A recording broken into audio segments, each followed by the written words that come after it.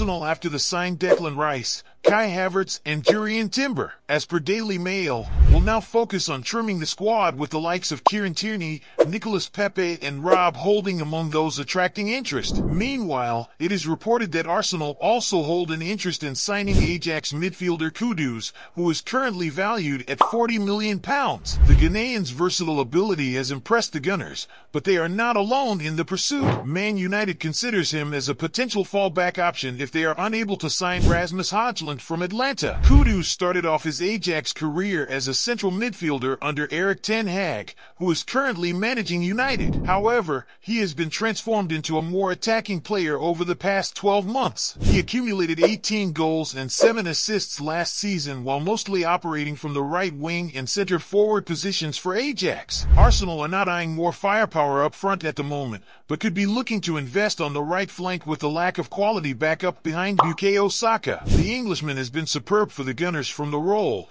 but there were moments last season where the club were yearning for something more off the bench. Kudus could provide Arsenal with the much-needed depth and quality behind Saka next season. Arsenal have already landed Timber from Ajax and should fancy their chances of securing Kudus too.